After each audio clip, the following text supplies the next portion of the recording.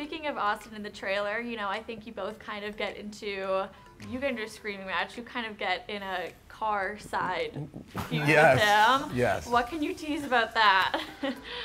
Austin's a frustrating friend to have at times, but we all are.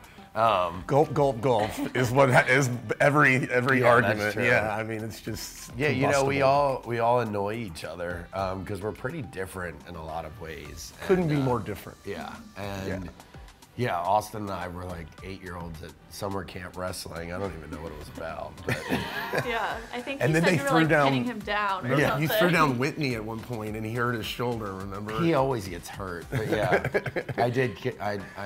There was some physical violence between the guys this Wow. year. Yeah. Romance, violence. I don't Yeah, know. this is Got crazy. it That all. night, I guess the same night I got in a fight with Austin, then you got in a fight with him too. Yeah, yeah. Oh well, that was in Sea Island or whatever. Here's the crazy thing, and it's been, you know, it's unfortunate because, Austin got pretty big, got grilled over his summer house, like double romance or whatever you want to call it, and I was doing posts on Instagram with he and I. And I couldn't erase the hateful comments fast enough so Austin wouldn't see them because it really affects him. He's really sensitive. It affects everybody, let's be honest, you know? And, they're by so-called fans, by the way. And of course they are fans. They watch and they're really emotionally invested, but I just would kindly ask her to tone that down in this current environment. Everybody's so angry and